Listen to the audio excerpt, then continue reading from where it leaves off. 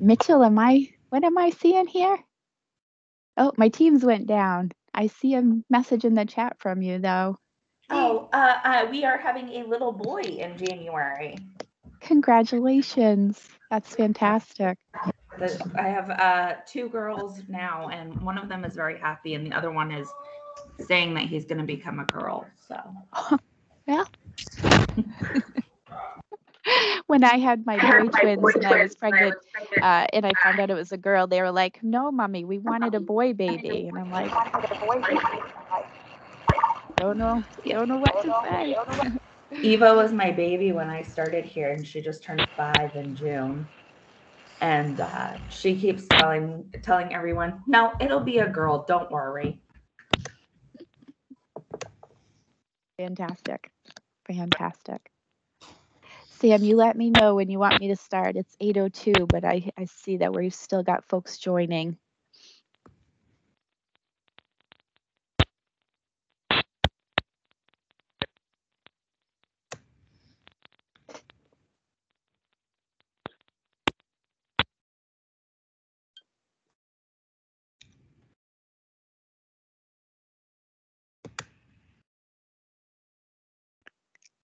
Oh, good morning, Lexi. Everybody, our intern is on. Everybody wave to Lexi. Hey, how's it going? Thanks for joining us today, Lexi. Yeah, it's great to be here. Thanks for having me. Yeah, that's awesome. We love our interns at WIC, don't we, guys? Aw. Oh, and Molly's here and has a baby. Hi. Who is that?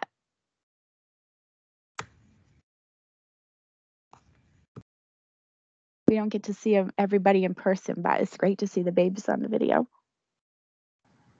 So I'll answer for Molly. I don't know if her mic is working. Her baby's name is Josephine. Well, hello, Josephine. Thanks for coming today.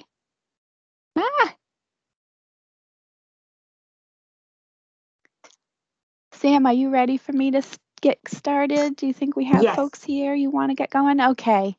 Good morning, everybody, and thank you for joining us today. I'm Ginger Roberts Scott. We want to welcome you. So some housekeeping before I really get going. Please put yourself on mute. You can always type something in the chat if you need to draw our attention to something or raise your hand. If you're having connectivity issues, shut your camera off. And also there's a call-in number in the appointment if you're unable to access the meeting through your computer. We do have breaks scheduled through the day, but please feel free to take breaks as you need them. These sessions are being recorded and will be uploaded to our YouTube page after the conference. If you can work with your supervisors to send in the attendance sheet so we can get you the appropriate CEUs, that would be great. If you aren't a WIC staff member working for one of the local agencies and would like CEUs, please fill out the attendance sheet in the chat and send to Sam Blanchard and Terry Lebrecq, and we will get you your CEUs. Please enter your name, email address, and what program you're joining from into the chat box, and this will be used for backup for attendance and to send out materials after the presentations are complete. So first, really before we get too started, I would like to make a land acknowledgement.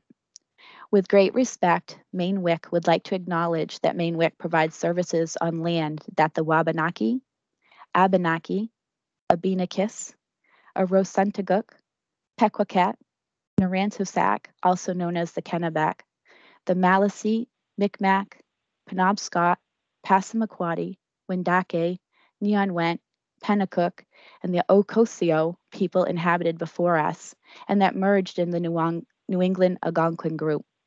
We also welcome our partners at the Passamaquoddy, Pleasant Point, and Indian Township to the conference as well.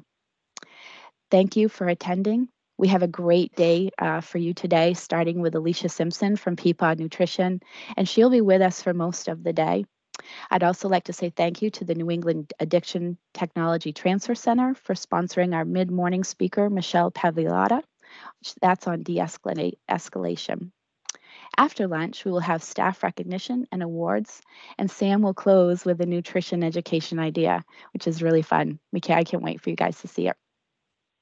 I'm also happy to announce our 2022 Lunch and Learn series that will begin in January with Dr. Maureen Black joining us about nutrition and child development from the University of Maryland.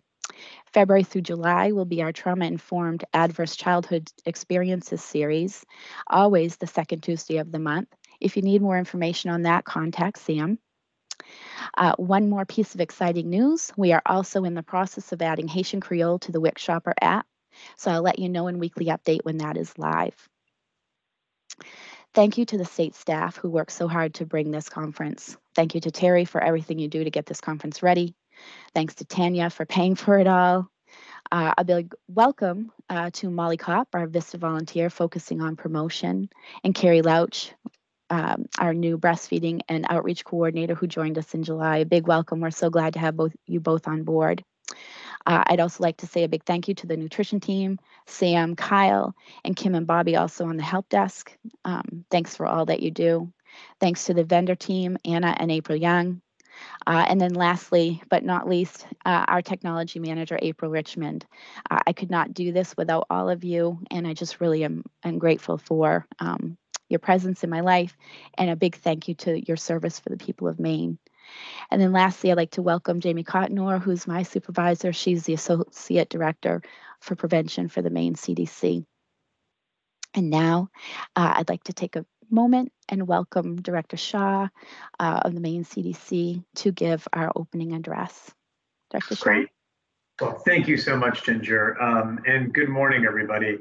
We very much appreciate all of you taking some time out of your busy week to meet with us and can come together and talk about where things stand. Ginger, a year ago or so, I was with everybody and we speculated about being able to get together in person next year, meaning today. And I don't know if we were overly optimistic, naive, foolish, and thinking that we would still be virtual, but here we are. But I think we've also learned our lessons about not speculating about next year. So I'm so glad that we're all able to be together this year virtually. Let's see what next year brings. The other thing I wanted to do right up at the top is Ginger was kind enough to thank so many people who have made today's event come together. But I think it's important that we acknowledge and thank Ginger for her work in bringing everyone together and making this happen. So Ginger, on behalf of all 100 folks who are here, as well as all of us at the Maine CDC, thank you for your continued leadership of the WIC program. We wouldn't be here without you, literally.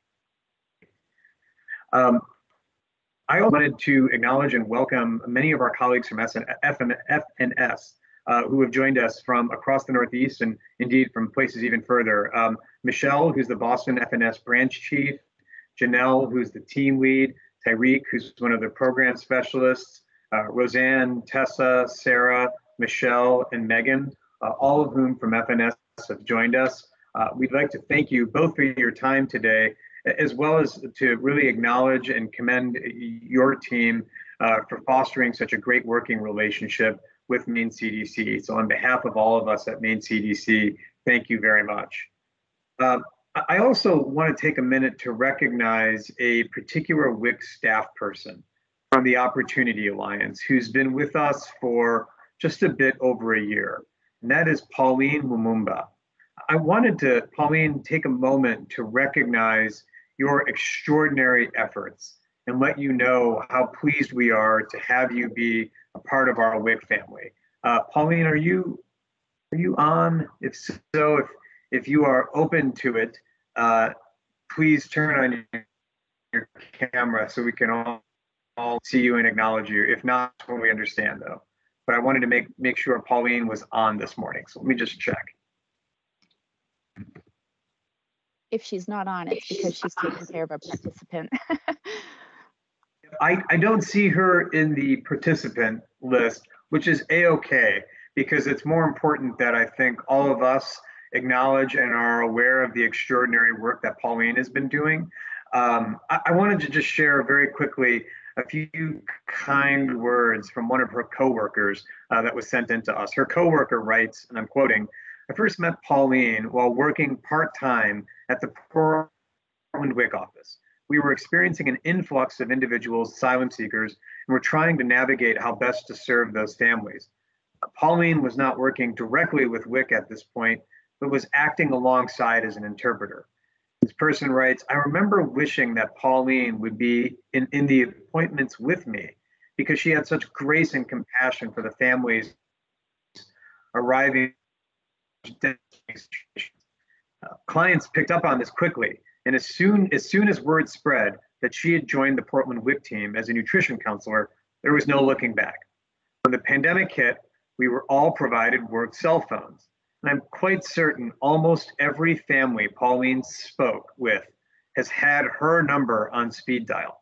She was also thrown into learning Spirit during the pandemic and adapted well to learning the quirks of the system while also navigating the new EWIC systems. I've always been amazed at her ability to speak Lingala or French during an appointment and document. The amount of focus this requires is beyond me, and I'm continually amazed by her.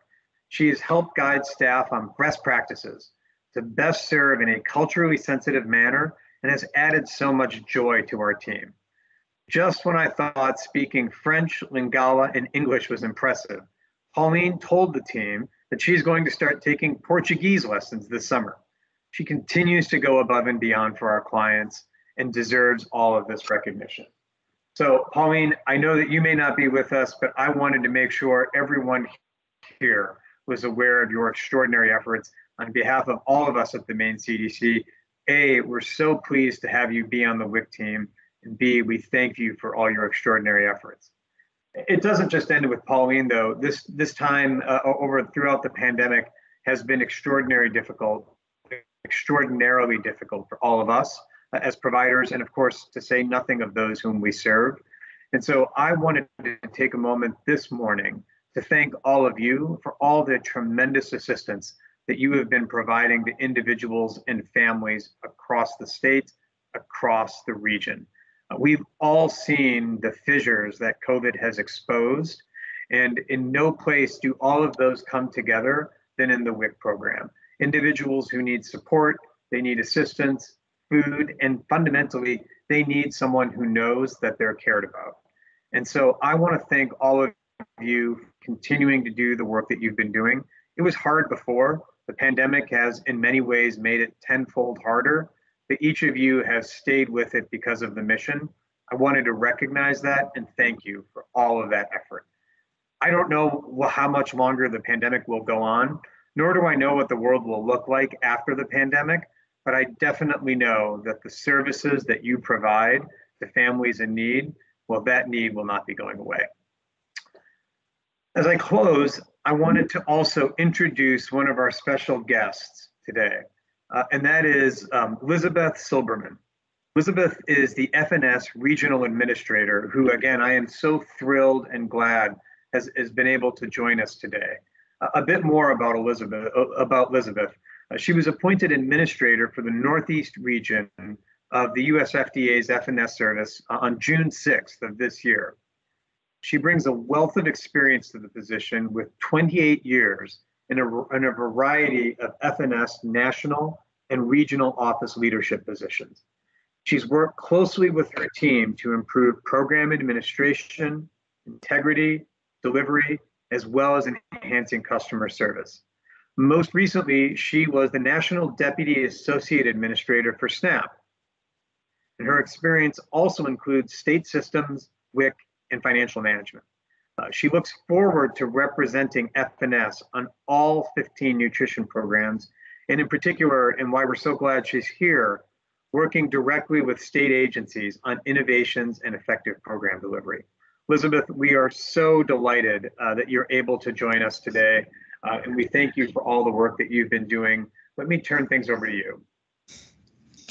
Thank you so much, Dr. Shah. I really appreciate that warm welcome. Good morning, everyone. It's a pleasure to be with you this morning. I truly appreciate the opportunity to speak to you all today. As was mentioned, I'm new to my role in the regional administrator for FNS in the Northeast region, and I really do appreciate these opportunities where I can speak directly with states and learn more about how your programs are operating and how you're making it happen for the participants. So one of the keys to any program success is the people. I must say I've been learning more about Maine WIC, and I'm impressed with your innovation, especially as we're all navigating our way through this pandemic. I know it's been very challenging, and states have been flexible and met the challenge, and we truly appreciate that. I'll mention 2 examples of your innovations. The child health referral poster that now hangs in your clinics, developed with the help of a Vista volunteer. The use of the QR codes next to different program descriptions is an easy way for potential participants to access more information. And the other is the chat bot available on your website, which provides for response to questions 24/7. Both are great examples of innovation and a way to provide equal access and improve customer service. The journey WIC participants take is facilitated by local agency staff like yourselves, whose work, while often unseen, is essential for moms and babies. I would like to recognize Maine for an initiative they started earlier this year, a text messaging project to promote breastfeeding to pregnant participants and WIC moms up to 6 months postpartum. I'd also like to commend the Bangor office on earning a gold level USDA FNS Breastfeeding Award of Excellence in 2020. So I'll talk a lot about partnerships. I think that is a critical component for WIC success, and building upon the unique relationships staff have with participants, families, and receive access to crucial resources through WIC's connections with the community. Families share important concerns impacting them, allowing agencies to ensure referrals are crafted to meet their specific needs. And the extensive collaboration between WIC and local partners really form the backbone of resources that support each community. I know that Maine WIC excels in its partnerships. Your state WIC director, Ginger Robert Scott, is part of the Commissioner Office's Child Health Leadership Group. Maine WIC is part of Maine Feeding Partners, which connects WIC with all the major food banks. And I know WIC is working with the Office of Child and Family Services to streamline custody paperwork for children who are in foster care, as well as children being reunited. We heard that this really helped program efficiency by eliminating having to track down caseworkers for this information. And that's really near and dear to my heart. I started as a child protective caseworker, so I appreciate those kinds of connections. WIC is regarded as one of the leading public health programs because of its many strengths. Local, state, and federal staff provide training and guidance, collect data, and collaborate with other agencies, departments, and organizations so that every American family receives the individual support they want. WIC ensures at-risk families are supported from the time a pregnant woman enrolls until the children turns 5. And you are building relationships that allow societal inequities to be addressed and equalized. WIC is one of the most powerful public health interventions available to reduce stark racial disparities in maternal and child health outcomes. USDA is committed to helping more WIC eligible families access program benefits, and we are committed to ensuring additional resources help reach all families who need the program, as well as retain participants so that American moms and children receive the maximum health benefits that will strengthen our country and help to right the inequity scale. Increased and sustained participation will maximize the program's benefits for this particularly vulnerable population and help America's youngest children get a healthy start. One important job that you all have in WIC is identifying cross-eligible participants from other income-based programs such as SNAP and Medicaid. I know Maine WIC is collaborating with the Commissioner's Office to receive a comprehensive list from both programs and reach out to those active on SNAP and Medicaid who may not realize they are also eligible for WIC too. This is commendable. And you are adding more language options to your WIC Shopper app to translate the food list, recognizing that in some parts of Maine, like Portland and Lewiston, there's a lot of diversity and many WIC clients require language services. So I'd like to spend the rest of my time this morning giving you an overview of the agency's priorities to the personal struggles so many Americans facing today as a result of COVID-19 health crisis. The approach is both about addressing immediate need and paving a path to an economic recovery that is more equitable and just for all Americans, regardless of their background. One thing is certain, the COVID-19 public health and economic crisis is bigger than any other we've seen in our lifetime. And the crisis of food insecurity is particularly urgent among communities of color who are disproportionately impacted by hunger. The most recent data shows 1 in 6 Black and Latino adults report not having enough food to eat, compared to 1 in 16 white adults. Congress has passed several important relief bills that have helped the nation start to heal. However, more needs to be done to help the many Americans who are barely hanging on. And that starts with supporting families. From day one, ensuring that America's children get the nourishment they need despite the pandemic and long beyond it has been a top priority for this administration. And one of the most important ways we're doing that is by maximizing the reach of WIC, and for good reason. The nutrition provided by this program is vital to the health and well-being of low-income mothers and their children, and ensuring they have the personalized nutrition resources and healthcare referrals they need. WIC has proven to have positive impacts for the at-risk women and children who participate, which is clear when you stop to consider that WIC participants are more likely to have a more nutritious diet and better health outcomes.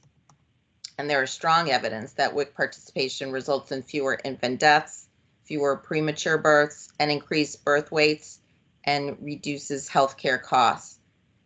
However, nationally, WIC participation is still on the decline, even as hunger rates soared during the pandemic.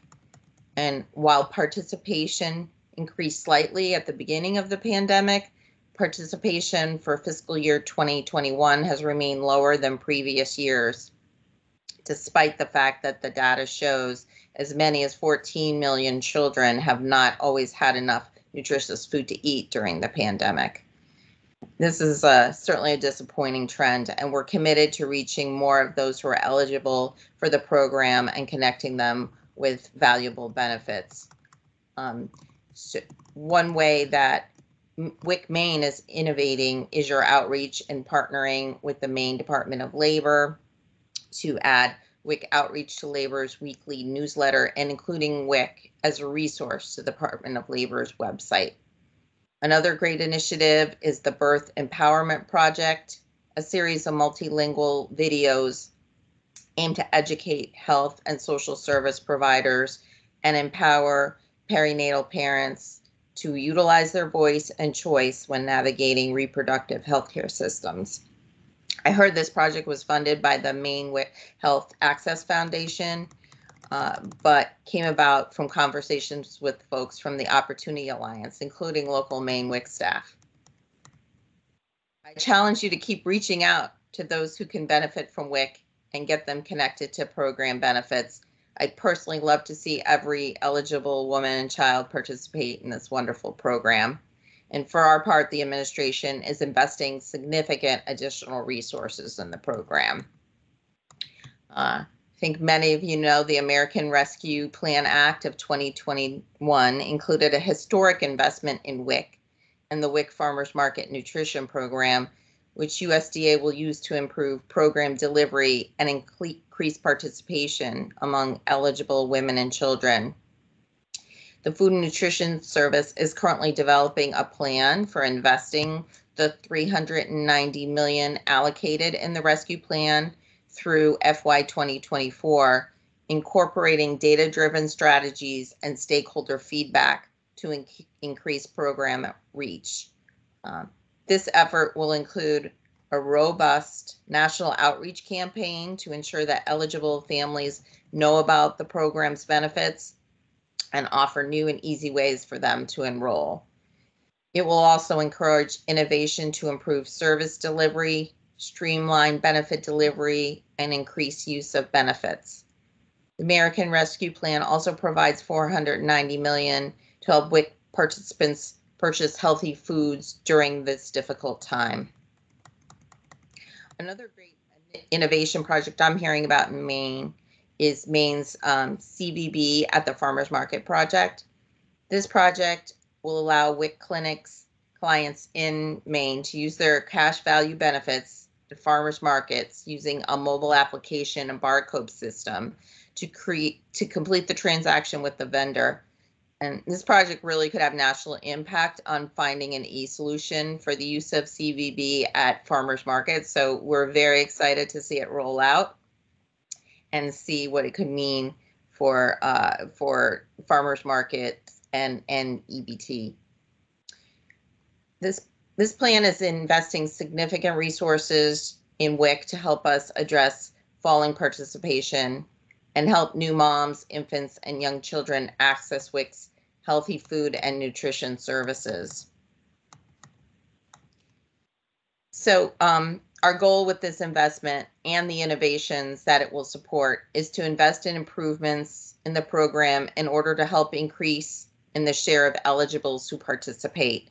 That is important today, and that will continue to be a goal long after the COVID crisis is ended.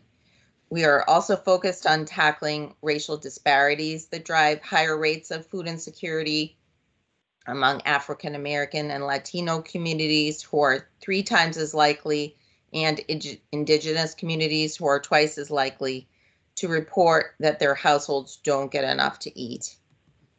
In the history of this country and the history of USDA, too many people who are Black, Indigenous, and people of color have faced discrimination, sometimes overt and sometimes through institutionalized rules and policies. One of the more tragic ways that these system inequities manifest themselves is in mortality rates for infants born to Black and Indigenous women that are at least twice as high as for infants born to white women. They have also created conditions that result in inadequate health care and higher rates of overweight and obesity, asthma, severe asthma, childhood mortality, and overall poor health. This administration is focused on addressing these disparities, strengthening WIC, and introducing more eligible families to its benefits and services.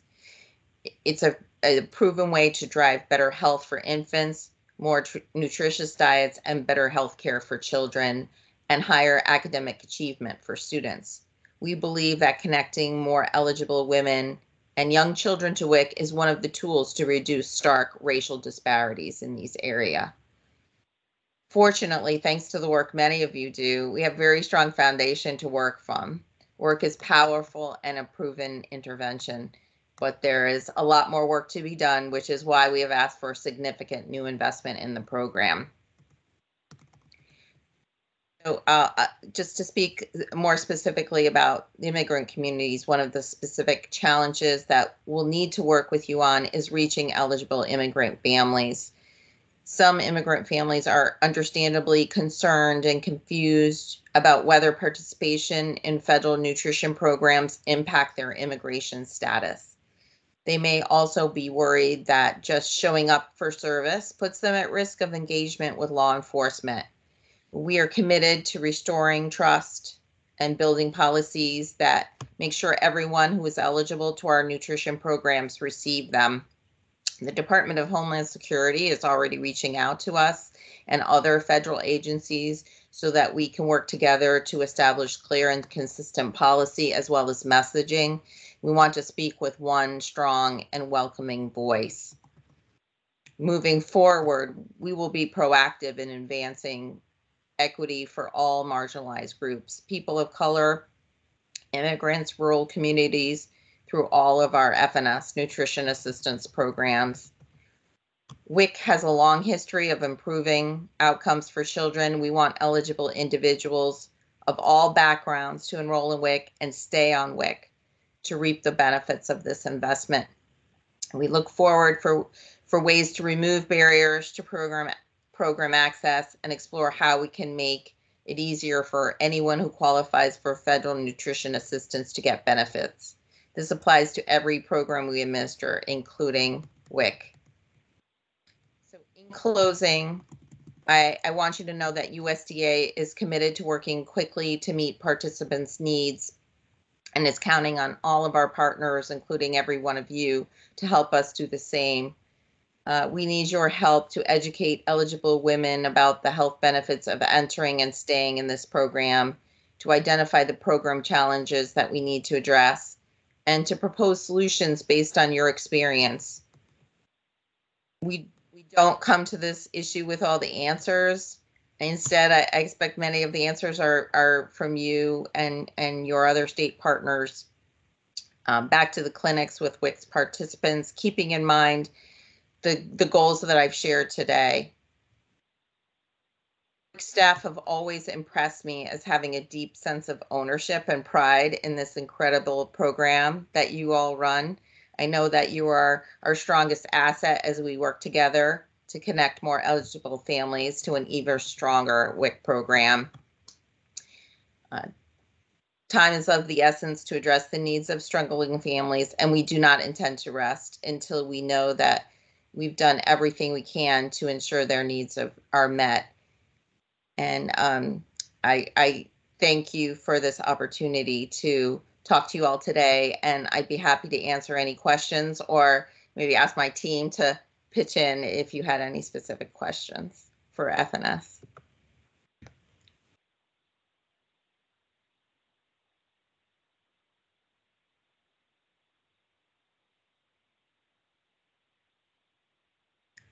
And if not, Ginger, I can turn it back over to you. All right. I guess everybody's just raring to go, getting at Peapod Nutrition. So we're excited about Alicia's talk. But thank you very much, Lizbeth, for joining us today and for giving us some of your time. We really appreciate it. And, thank you for coming to the WIC conference. And also thank you, Director Shah, for opening with Lizbeth and joining us as well. So just a quick look back on FY 2021. We saw the EWIC implementation both at clinics in August of 2020 and then statewide with stores June 21st, 2021. So we are now fully EWIC implemented. FY 2022 is going to bring us the chatbot to our website, maine.gov/WIC. Two-way texting with participants will also begin in October this very month. CVB at Farmers Market, as you heard, is coming out soon, and we're very excited to roll this program out and bring our farmers back in. And then FMMP will be electronic next season. So we have a lot going on at WIC. Training and guidance will be released soon. The new breastfeeding curriculum is also coming out in the spring. So busy people, we acknowledge that. We know that. We thank you for all the work that you do. A big thank you for Sam for all that she has done to pull this conference together today. We're going to have a great day. You should have a package from the state WIC office, and we're hoping that you guys like that. A little feedback if you do like it, I'd love to know. Thanks for all you do. Thank you for Terry and the rest of the state staff for sending those packages out. Now I want to turn it over to Sam Blanchard, our nutrition coordinator. Sam, take it away. Good morning. So I'm very excited to introduce to you all Alicia Simpson. Alicia is the founder and executive director of Peapod Nutrition and Lactation, a 501c3 nonprofit organization providing preventative health care to over 1,000 low-income and underserved families in Georgia. Free services are provided through Peapod's Healthy Families program, made possible through the support of foundations and generosity of individual donors. As a registered dietitian, international board certified lactation consultant, and feeding therapist, Alicia's organizations are fueled by her passion for public health and nutrition throughout the human life cycle and empowering families through evidence-based nutrition, lactation education, counseling, and support to reduce the risk and prevalence of lifestyle-related chronic diseases in families. The only practicing registered dietitian in Georgia who is also certified as a feeding therapist for children with sensory processing disorders and related conditions, Alicia's expertise brings a unique perspective to changing resistant eating behaviors, along with long-term social patterns connected with this behavior. In addition to her work at Peapod Nutrition, Alicia is a clinical and curriculum coordinator for the Maternal and Child Health and Wellness Department at Union Institute and University, where she works to cultivate the next generation of IBCLCs. Alicia is also the best-selling author of 4 books, including her latest book titled Boost Your Breast Milk, an all-in-one guide for nursing mothers to build a healthy milk supply, and a contributing author to the core curriculum for lactation consultant practice and the 6th edition of the Breastfeeding and Human Lactation. Alicia has a bachelor's degree in marketing from Hampton University and a master's degree in health sciences with a concentration in nutrition from Georgia State University. While earning her master's degree, she simultaneously earned a second bachelor's degree in anthropology, also from Georgia State University. Alicia is a graduate from the Satcher Health Leadership Institute at Morehouse School of Medicine. Her most rewarding role to date is that of mother to her vibrant and energetic 8-year-old daughter. Alicia lives in Atlanta. And Alicia, we are so excited to have you here today. So without further ado, I'm going to turn this over to you and you can start your presentation. Thank you so much, Samantha. I have been looking forward to this day for, it feels like a year now. So sad I can't actually be in Maine. I was also looking forward to like my fall Maine experience, but I'll take it. You know, I'm here in Georgia. We're enjoying our Georgia fall, which is like a mix of 60s in the morning and 90s in the evening. So that's just a really nice fall here in Georgia. I'm going apple picking this weekend in our shorts and our tank tops. Totally normal. I'm sure that's exactly how it is in Maine right now. So I always laugh when we post our apple picking pictures that I'm like, we're sweating. So I don't think that's what the rest of the country is doing when they're picking apples. Well, I'm so excited to be with all of you today. We're going to be together for a few hours this morning and then an hour again this afternoon. So I want to make this as interactive as possible. And so I will be calling on you to talk, to jump in the chat throughout the presentation. So let me just share my screen here. I'm new to sharing screens in Teams, so I hope I'm doing this right. It looks like it's mad at me. Let's see. Open share tray. I have a feeling you cannot see my screen yet. No. Not yet. If you do the screen, it allows you to share everything. I think it's a little easier than doing just the window. Okay. Let's see here. So sorry for the tech difficulties. We went over this in tech and everything and still. Let's see. It's not your fault. Mercury is retrograde. We should expect electronic things. That's it right there. Yes. Let's see. It's telling me to open up my tray and it doesn't want to let me share. Okay, let me see if I can pull.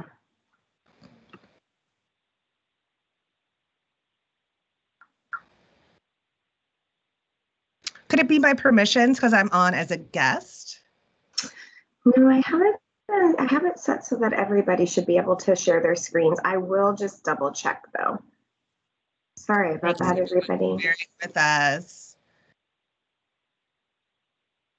Isn't this the most exciting part of any online interaction when someone's trying to share their screen. So this is always my favorite part. Let's see here.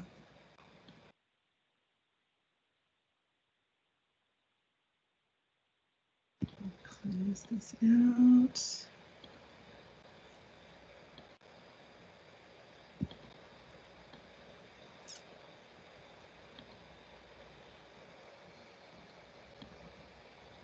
All right, let me see if I can give one more option. It just doesn't seem to want to let me share. Okay, I just updated the prep. I like undid it and then redid it. So why don't you give that a shot? Okay.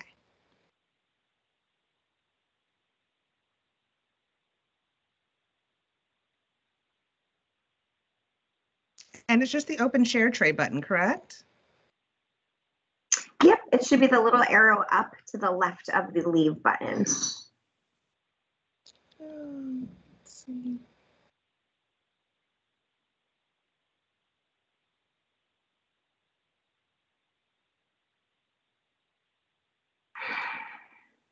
So sorry, everyone. Let's see. That's okay. here. Sam, I have it up. Do you want me to try to?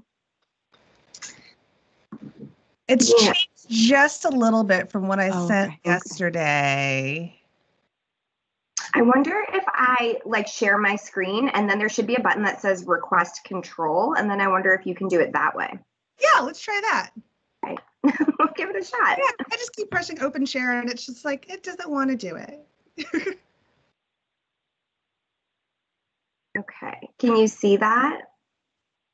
Yes.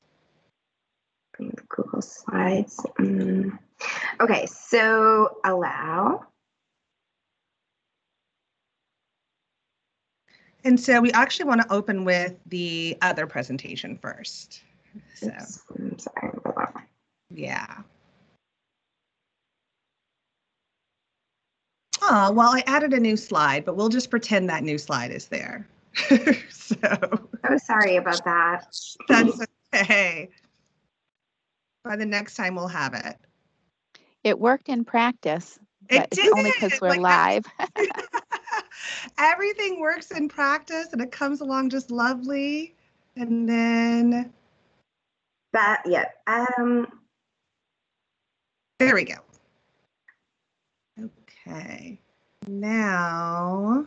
I wonder if you do open with, if it will let you open it just with,